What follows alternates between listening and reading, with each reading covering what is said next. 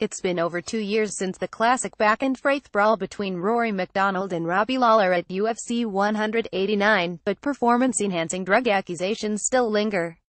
Mainly because MacDonald keeps accusing Lawler of using PEDs. On the TSN MMA show podcast, Lawler addressed the lack of concern or care from MacDonald regarding his character. "I think's he trying to figure out why things happened the way they happened and he's finding a different way to cope with it," Lawler said.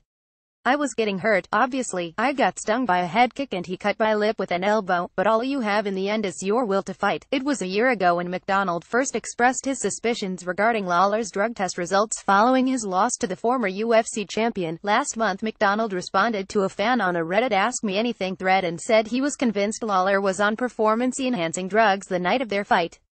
The Nevada Athletic Commission found no wrongdoing in Lawler's UFC 189 test results, and he's also never been suspended for performance-enhancing drugs in his UFC career. USADA testing began on July 1, just days before their first fight and not the entirety of their training camp. MacDonald is 0-2 against Lawler and has since parted ways with the UFC in favor of Bellator MMA. He now finds himself in line for the Bellator welterweight championship against the current champion, Douglas Lima, on January 20. Lawler is set to do battle against the former UFC lightweight champion, Rafael dos Anjos, at UFC on Fox 26 on December 16. Dana White publicly stated that the winner between the two will receive the next title shot against UFC welterweight champion, Tyron Woodley.